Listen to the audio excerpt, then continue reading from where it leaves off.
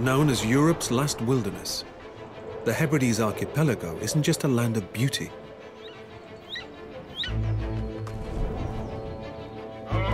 It's one of the most hostile places on the planet.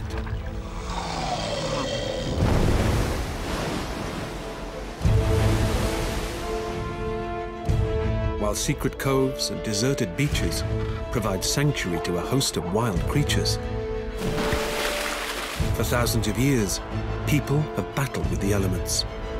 Even the Vikings struggled to survive.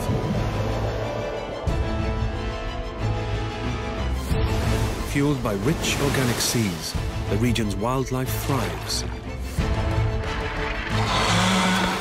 But many human settlers disappeared, adding myth and legend to these wild islands of mystery.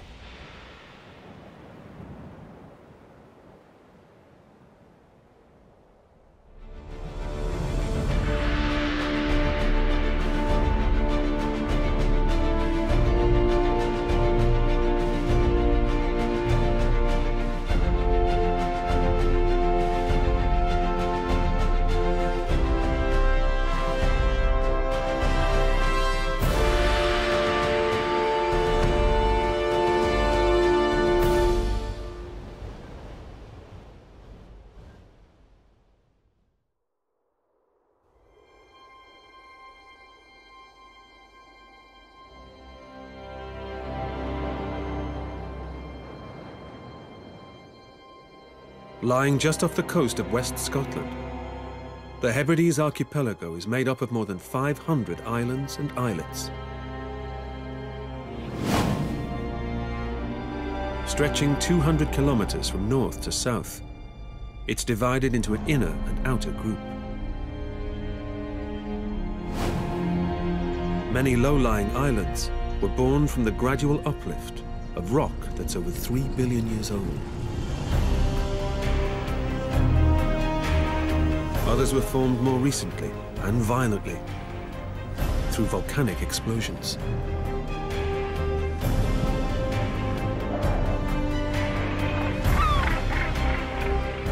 Isolation from the mainland has made the Hebrides the perfect breeding ground for millions of creatures.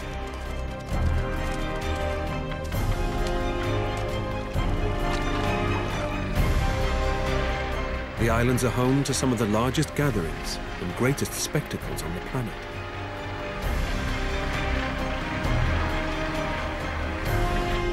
"8,000 years ago, people also set up home here. But many succumbed to the island's often hostile weather and intimidating seas. Evidence of previous communities lies littered throughout the archipelago.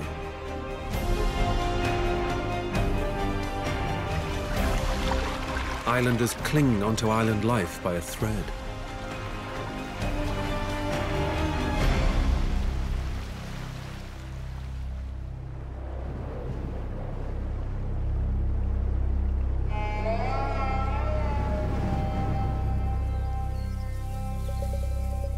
Ever since their exposure following the end of the Ice Age, the Hebrides has always been a land of mystery.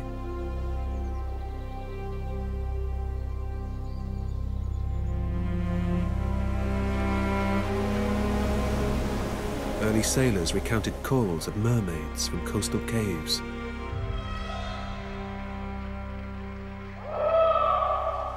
Unable to resist their lure, many were beckoned to a watery grave. These half-human, half-fish creatures remain a myth, but eerie calls from the caves are reported even today.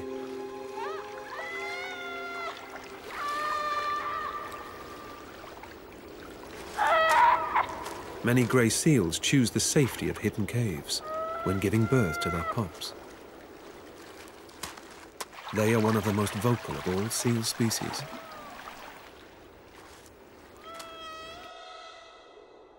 Half of the world's population of grey seals live along the British coast.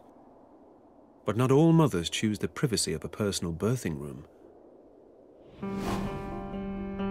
The Monarch Isles sit on the edge of the Outer Hebrides chain.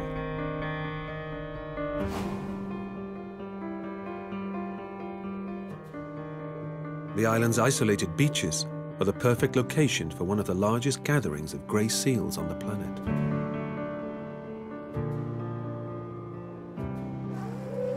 Each winter, over 35,000 arrive on Monarch's shores.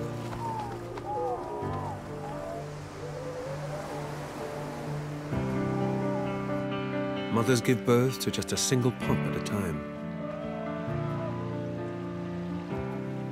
However, around 9,000 are born here each year.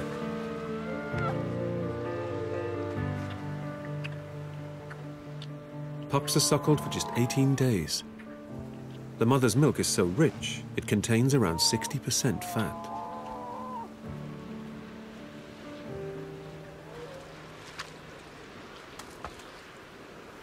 The youngsters are born weighing around 14 kilograms and put on approximately 2 kilos a day.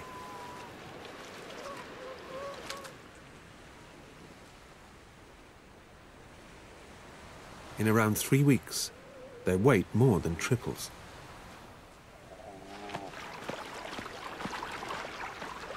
Once this short suckling period is over, the pup is abandoned. The mothers need to mate again.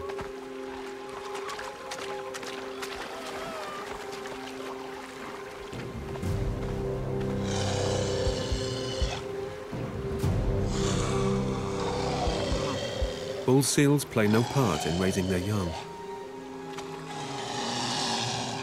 But these half-ton giants put every effort into claiming breeding rights. It takes around 10 years to be big and strong enough to win a territorial battle.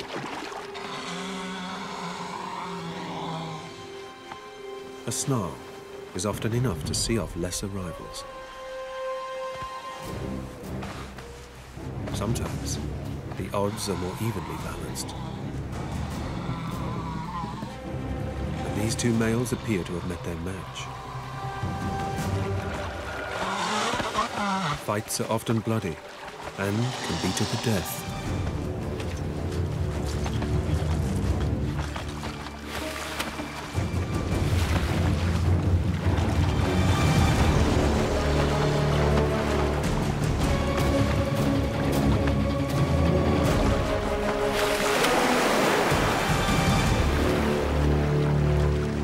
Finally, one of the males backs down. Siring his next generation will have to wait.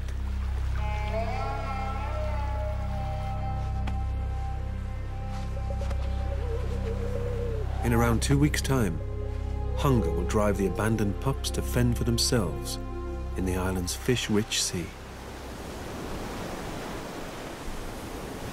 While the low-lying Monarch Isles provide sanctuary to some of the region's largest marine predators, the mountains of another island play home to Britain's biggest land mammal.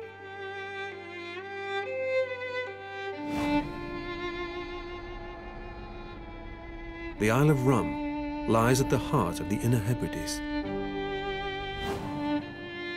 Conical peaks and rolling hills are at the core of a deeply eroded volcano, last active around 25 million years ago.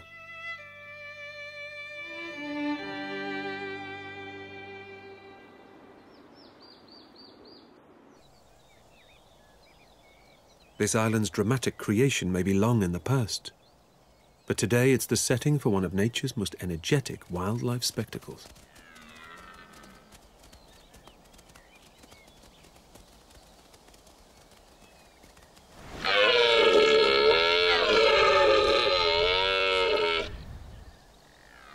Red deer are the third largest deer in the world. Around 900 roam this remote island. Their population has remained relatively stable due to being isolated from mainland predators. Despite this, internal casualties have become a matter of course. These stags are stocking up for the annual rut. Old antlers from last year's battles provide an important source of calcium. Mature males weigh just under 200 kilos and stand 1.5 meters tall at the shoulder. There will be no mercy for lightweights. This stag has separated from the rest of his male companions.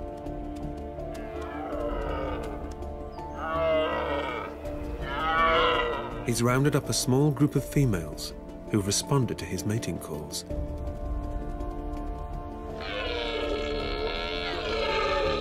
But he isn't the only one with eyes on this harem.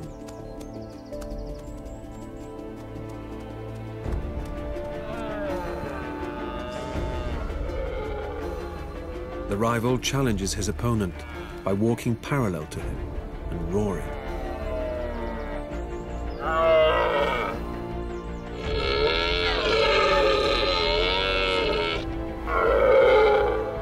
Once antlers and size have been assessed, the pair launch into battle.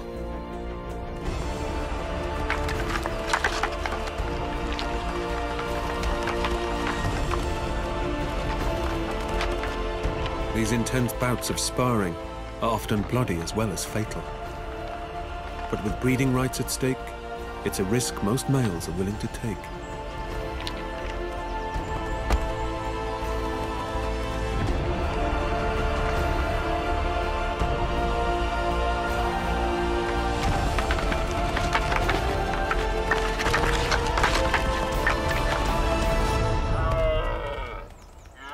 Individual clashes are usually over in a matter of minutes.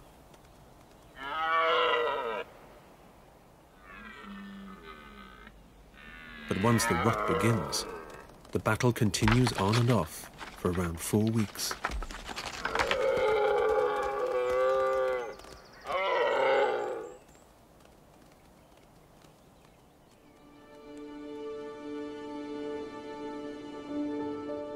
Those deer that pay the ultimate price in their quest to acquire mates play an important role in the life of another creature.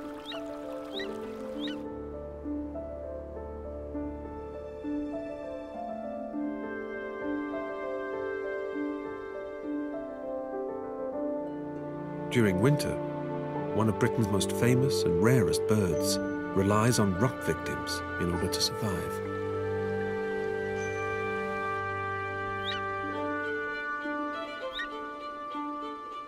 Golden eagles have a wingspan of up to 2.5 meters.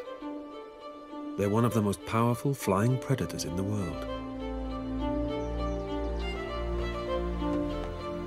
They usually hunt rabbits and hares, but carrion is a vital part of their winter diet.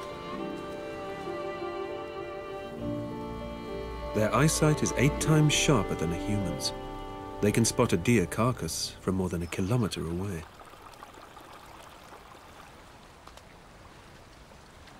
In Celtic mythology, the golden eagle is revered. It symbolized the soul, signifying the power of life over death. However, another creature on the island had the opposite effect. Its calls made superstitious Vikings believe the hills were inhabited by trolls.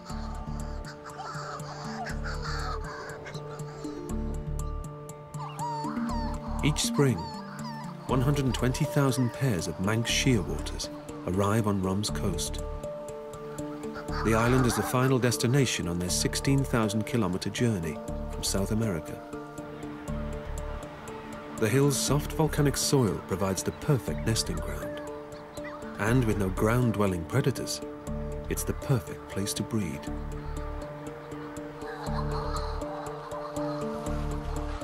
At just under 40 centimeters long, Manx shearwaters are relatively small seabirds.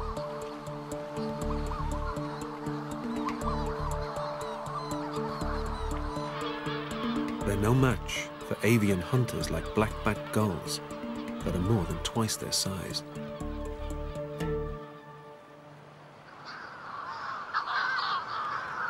Shearwaters have a unique survival strategy. Each partner takes turns at fishing and incubating their eggs. To avoid being attacked, they return to their burrows under the cover of night. These eerie calls and coos are essential in order for each pair to be reunited. It's easy to understand how this added to the Vikings' demonic beliefs, especially as when the sun rises, there's not a single sound.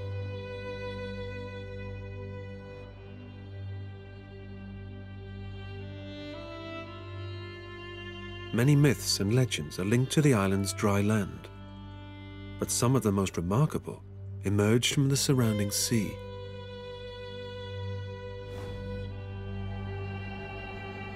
40 miles further north, on the Isle of Skye, 81-year-old Ian MacDonald is on his annual mission.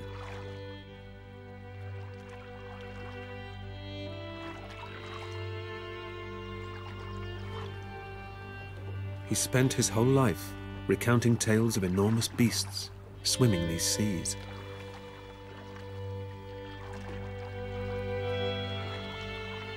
Today, he's about to witness the event once more.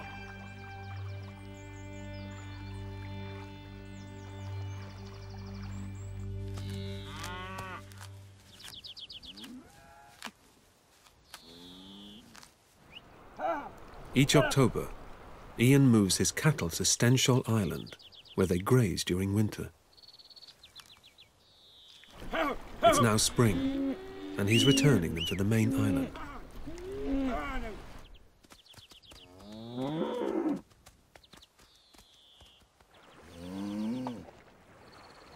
With no land bridge connecting Skye to Stenshall, the cows have only one option.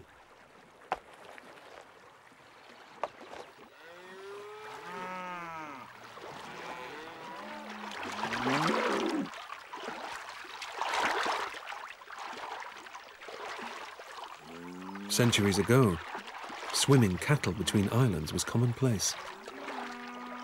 Today, Ian is the last farmer in the Hebrides to continue this age-old tradition.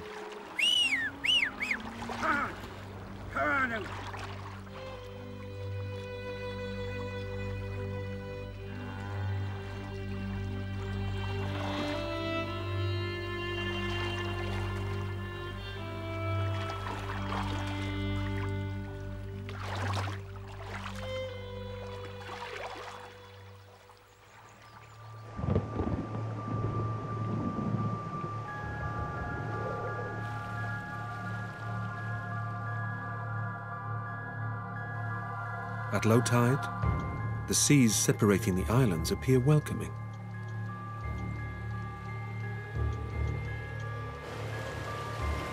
But when the waters turn, it's a different story entirely.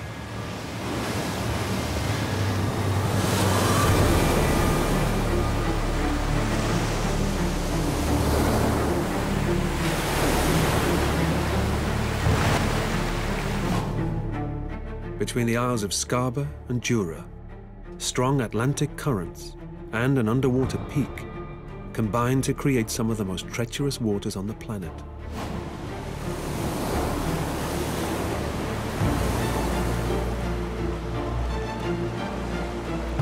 The tide speeds up as it enters the narrow channel between the islands.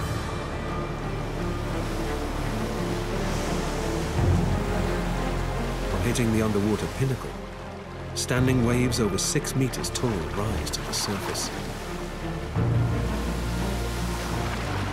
This is Corrie Wrekin, the third largest whirlpool in the world.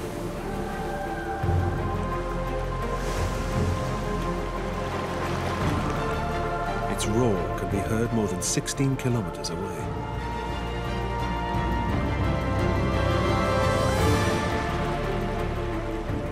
Legend has it, a Viking prince spent 3 days and nights on a boat anchored beside the whirlpool to prove he was worthy of marrying a Hebridean princess.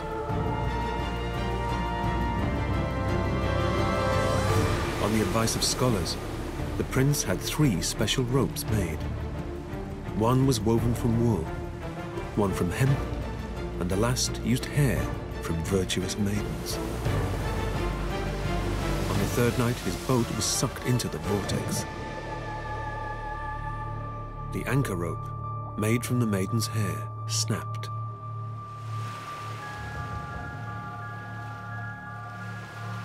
It turned out that one of the donors hadn't been virtuous after all.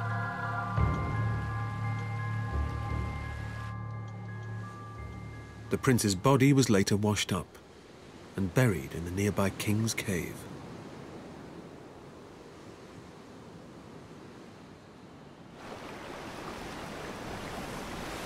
Corryvreckan whirlpool plays an important role in the Hebrides underwater ecosystem.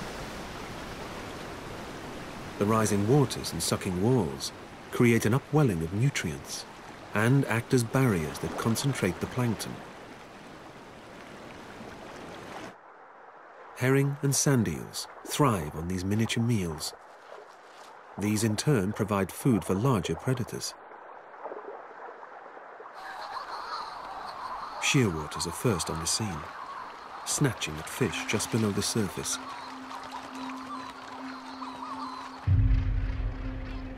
But they are soon eclipsed by the master high diver of all.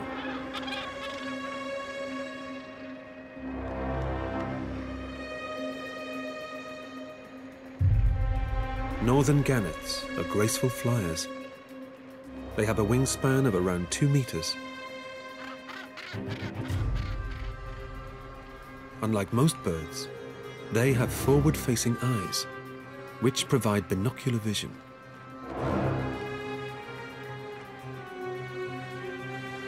This allows them to estimate how far the fish are from the surface of the water. Once locked onto their targets, they fold back their wings and plummet.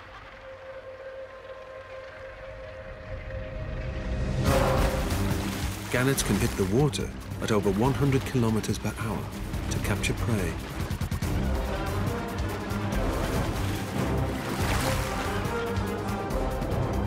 At the moment of impact, they stretch their bodies into a streamlined, torpedo-like shape. A maze of air cells between their skin and muscles is inflated to help cushion the blow.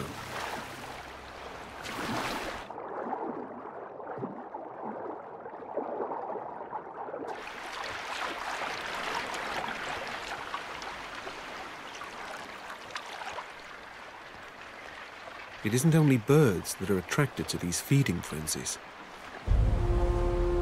The Hebrides' fish-rich waters also support some of the largest creatures on the planet.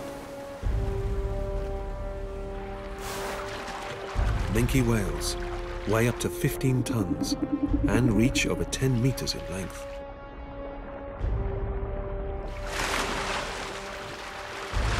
They lunge at their prey from beneath the surface.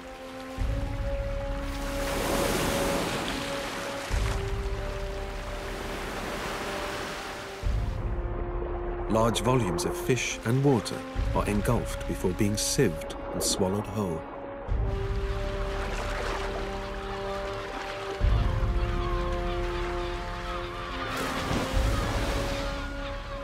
The whales generally live solitary lives, but can gather in groups of 10 or more when feeding.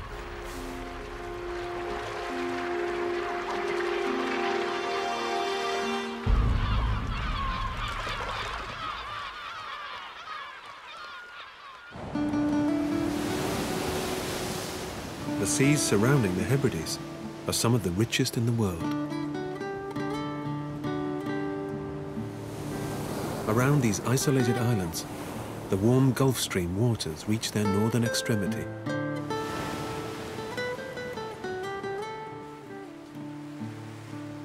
At the same time, cooler currents from the north bring many species to their southern limits.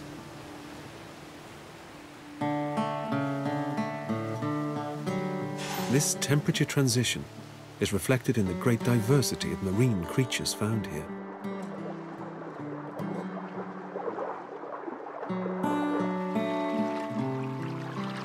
" 24 species of whale, dolphin and porpoise patrol these waters,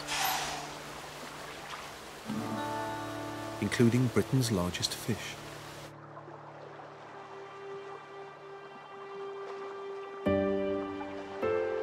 Basking sharks can reach up to 7 meters in length and have a dorsal fin up to 1.5 meters high. They're drawn to the Hebrides' plankton-rich waters, where they remain close to the surface to feed.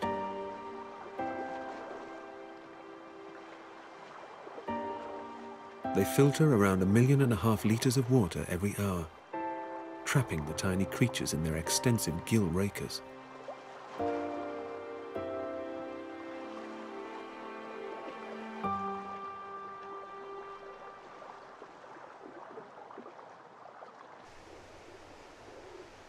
The island's inlets, known as lochs, also provide a food source for many animals,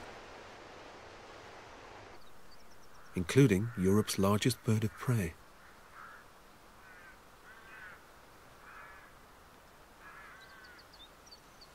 White-tailed eagles have a wingspan approaching 2.5 meters.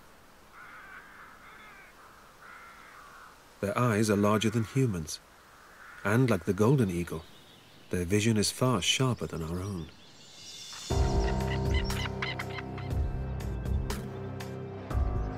Each of their eyes has 2 centers of focus. They can see forwards and sideways at the same time. From an altitude of 300 meters, they can pinpoint a shoal of fish within an area of almost 8 square kilometers. This bird has locked onto its target and prepares to swoop in.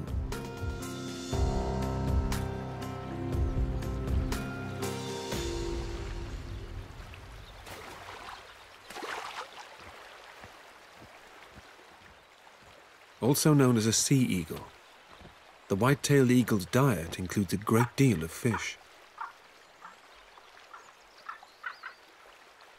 During the breeding season, it's the most important food.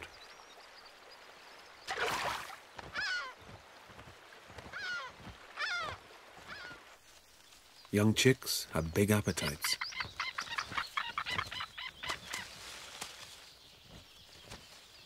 White-tailed eagles usually lay 1 or 2 eggs, so twins are common. The young remain in the nest for around 10 weeks before they fledge.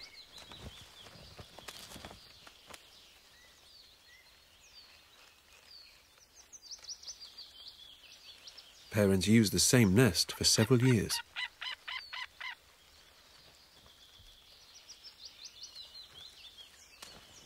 The collection of sticks can end up weighing as much as a small car, almost 1,000 kilograms.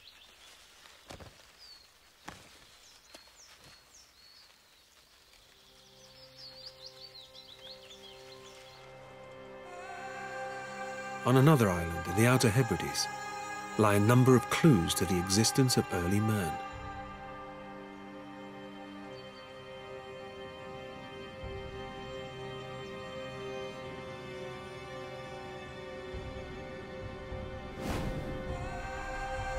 The Isle of Lewis and Harris contains some of the earliest evidence of humans inhabiting the Hebrides.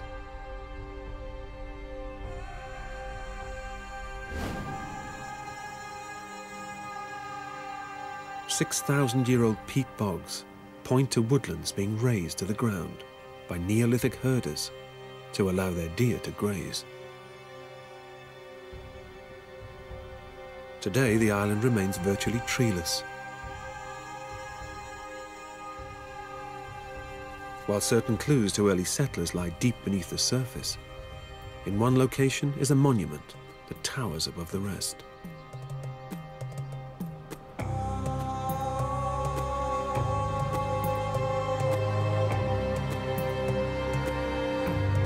The standing stones at Callanish were erected around 4,000 years ago.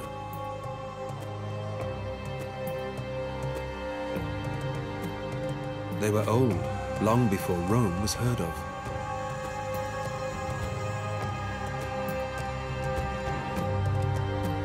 "13 stones, averaging 4 meters tall, form a circle 13 meters across. They surround an even taller central monolith.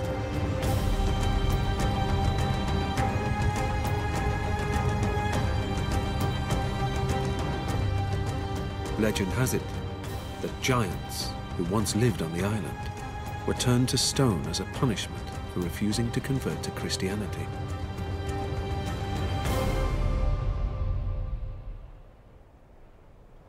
The stones are also said to receive a ghostly visitation on the dawn of the midsummer solstice. a shining figure is said to walk through the circle, heralded by the call of a cuckoo. Other theories point to Callanish being an ancient burial site, or having an astronomical purpose. The structure's true purpose, however, remains a mystery.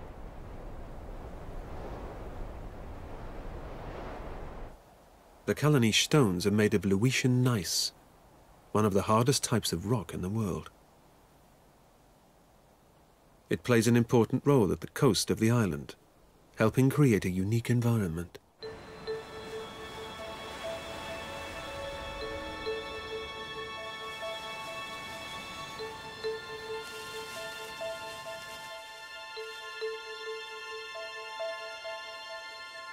The macaire is one of Europe's rarest habitats. It's unique to northwest Scotland and the west of Ireland.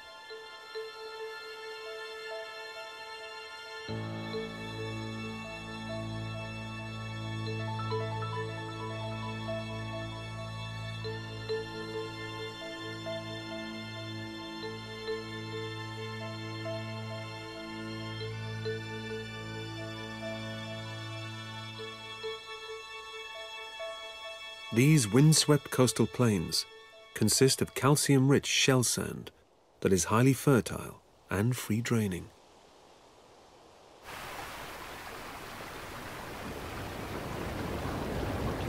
Lewisian gneiss, which makes up the region's bedrock, doesn't erode easily.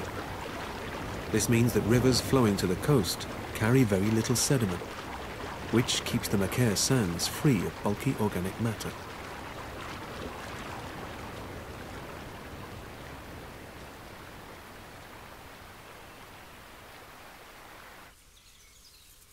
These are the most fertile soils on the islands, and have always influenced the location of human settlements. Around 20,000 people live on the island today.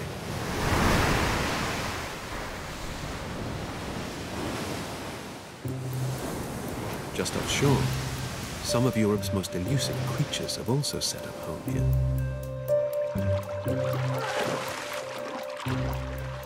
Despite their name, common seals are quite rare. Their grey cousins outnumber them by a ratio of 6 to 1.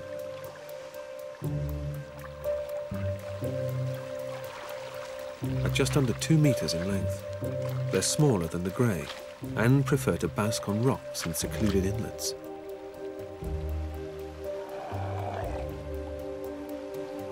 Common seals travel up to 50 kilometres to feed, and often remain at sea for several days.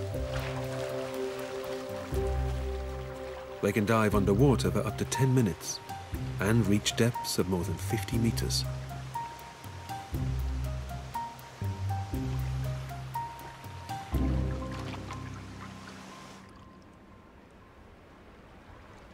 These coastal inlets are also home to one of the world's most secretive freshwater mammals. The Hebrides is home to the densest population of otters in northwest Europe. At high tide, they feed in the island's food-rich coastal waters.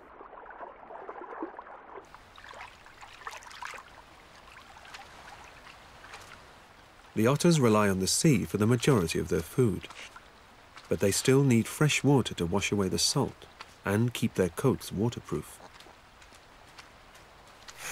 They spend most of their time on dry land.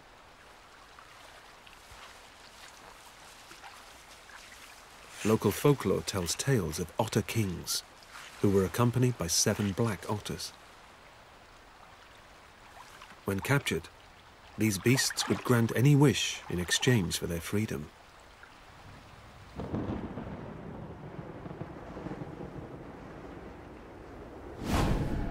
The Shant Isles lie 6 kilometres off the coast of Lewis and Harris.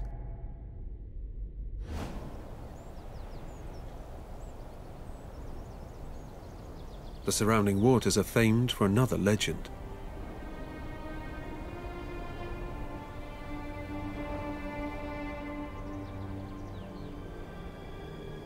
The Blue Men of the Minch are said to have inhabited underwater caves.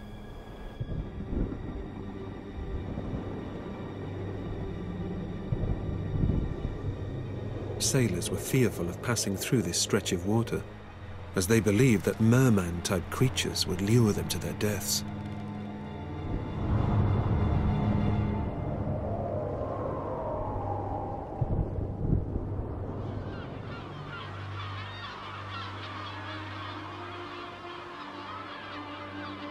For many years, the Shanse sustained a small population of around 30 people.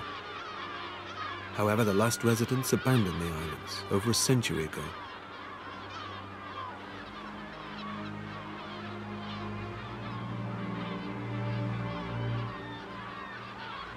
These isolated isles are built entirely from hexagonally jointed basalt columns.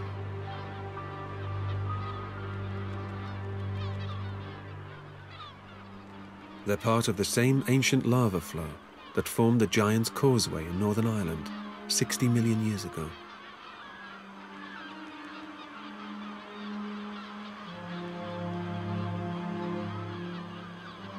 The magma cooled rapidly, forcing it to crystallize and form these giant geometric shapes.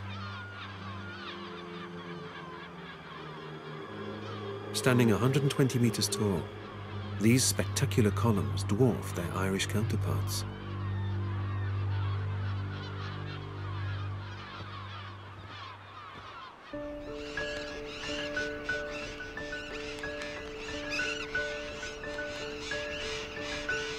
The island's grassy cliffs are the breeding home to an estimated 80,000 pairs of Atlantic puffins.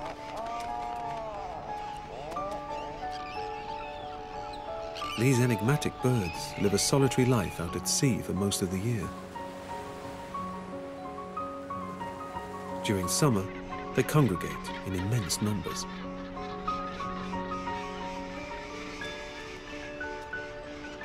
Puffins choose the same mating partner for life, and reunited couples reuse last season's nesting burrow.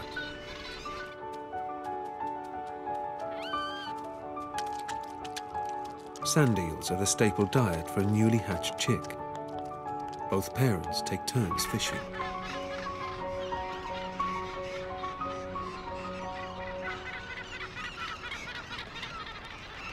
Feeding areas can range up to 100 kilometres offshore, so several fish are caught on each trip. Their tongues hold anything they catch against spines in their palate. This leaves the bill free to capture more fish.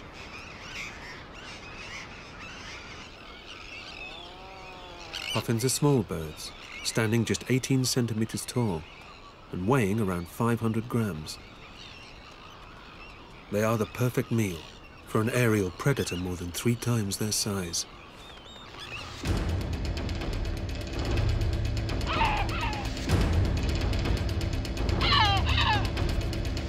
Great black-backed gulls are opportunistic hunters that steal and scavenge most of their food.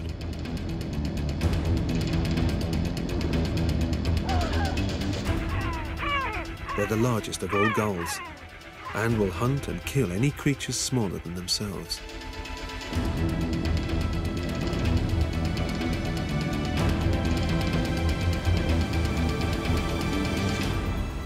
This one has locked onto its target.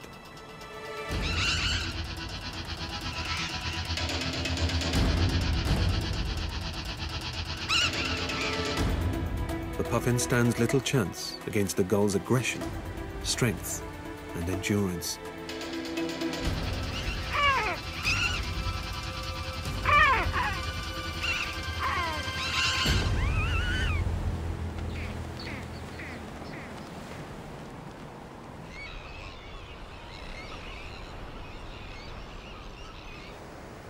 Many partners never return from their fishing trips.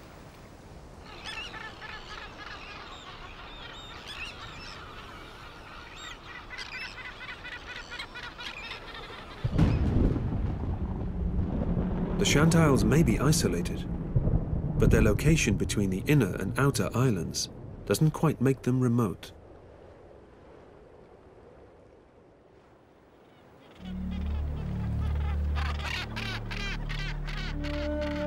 To the far west of the outer islands sits the most hostile and isolated archipelago of all. A legendary land where people eat birds. St Kilda is by far the remotest of all the Hebridean islands. Lying 160 kilometres from the mainland, the archipelago was formed around 60 million years ago through volcanic activity. It contains the highest sea cliffs in Britain, which face some of the harshest storms the Atlantic Ocean has to offer.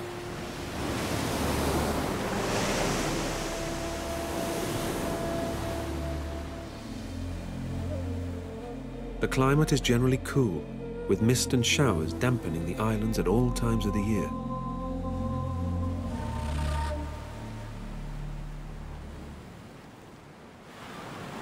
It's thought that people arrived on St Kilda as early as the Bronze Age.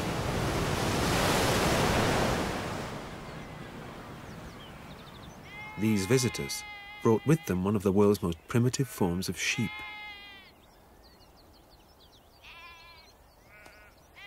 Four 4,000 years later, the Soay sheep are still here.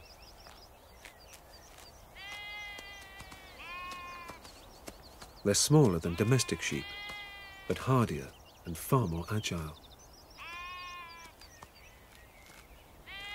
Unlike their relatives, Soay sheep shed their coats naturally, so don't require shearing. Their extraordinary long reign on the islands is in part down to the fact that they don't herd together like ordinary sheep. When startled, they separate and scatter in all directions, making their capture difficult for predators.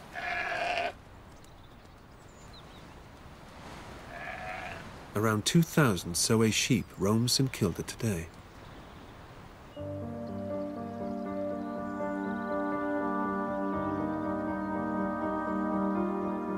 Iron Age houses, a testament to people setting up permanent home around 2,000 years ago.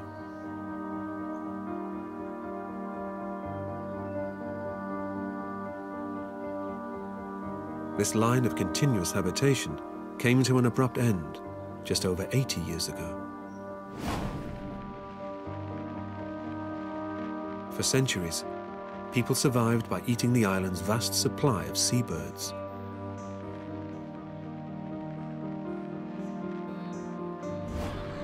St Kilda's cliffs are home to some of the largest populations of seabirds in the world.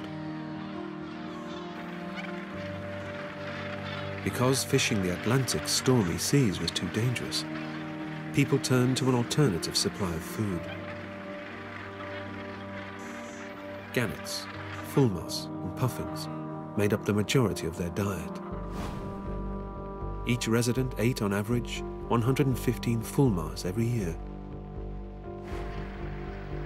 Puffins became an everyday snack, just like a packet of crisps. But this source of food was seasonal. The birds only used St Kilda to nest. At the end of summer, the islanders' cliffs became bare. In 1930, following food shortages and disease, the last 36 residents of St Kilda were evacuated to the mainland.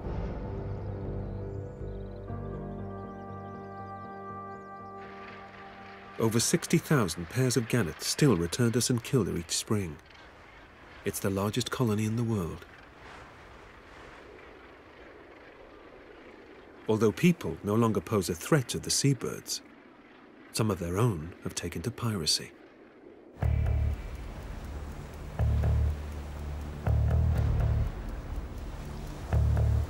Great skuas arrived on St Kilda around 50 years ago.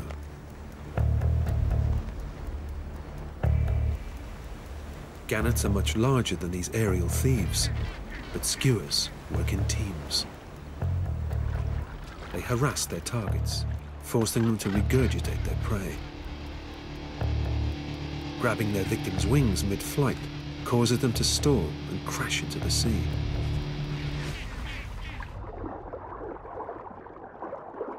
Not all gannets survive such attacks, and the skewers end up with an even larger bounty.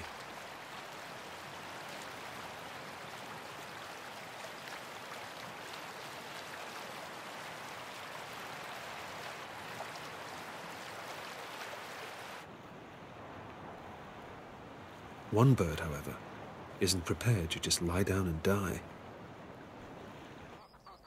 Fulmars are medium-sized seabirds with a wingspan of just over a metre. On paper, they're no match for the island's aggressive predators.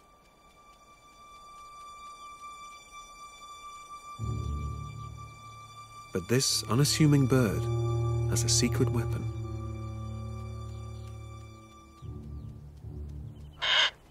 It spots an approaching Arctic skewer, another of the island's thieves.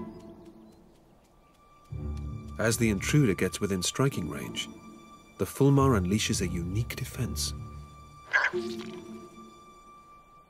This projectile vomit consists of highly acidic fish oil. The fulmars have a spitting range of up to 1.5 meters.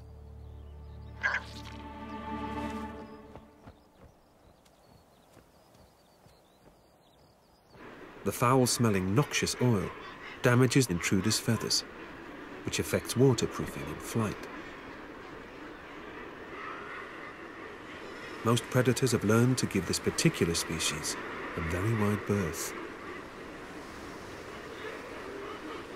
St Kilda has the largest breeding population of fulmars in the UK, over 65,000 pairs.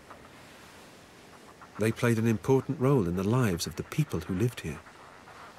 Along with being part of their staple diet, the bird's oil was used for burning in lamps. It even had a medicinal purpose, being rubbed into tired muscles.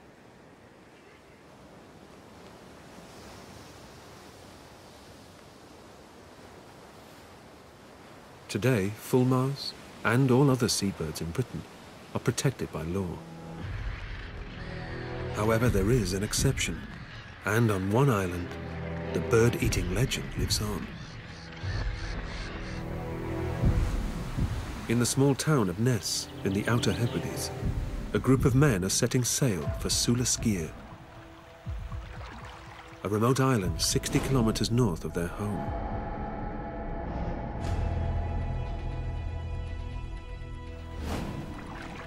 Each August, they take part in the annual Guga hunt. Guga is the Scottish Gaelic name for gannet chick.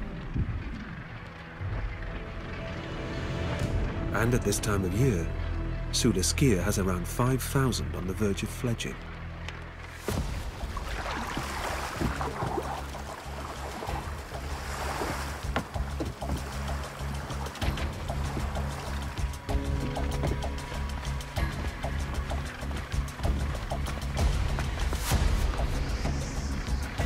Over a 10-day period, 2,000 almost fully grown chicks are grabbed from their nests.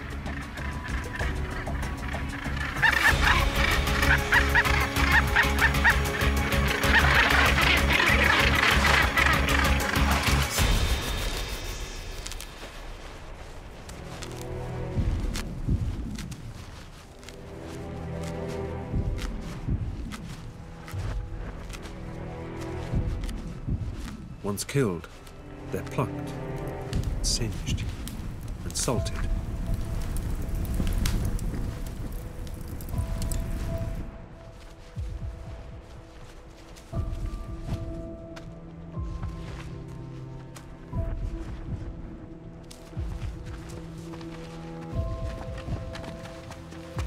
Guga meat is seen as a delicacy.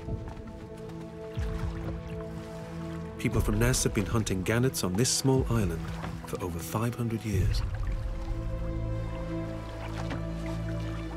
It's an age-old tradition that today continues.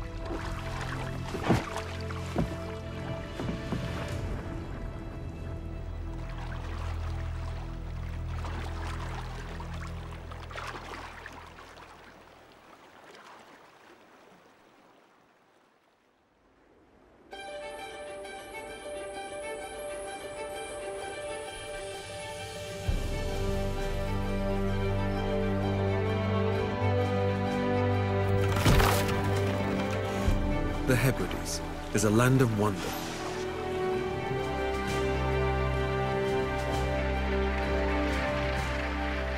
Isolation and food-rich seas provide safety for many wild creatures.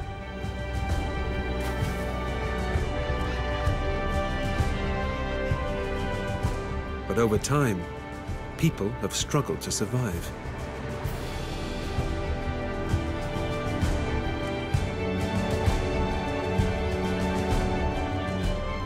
Myth and legend litter the island's shores.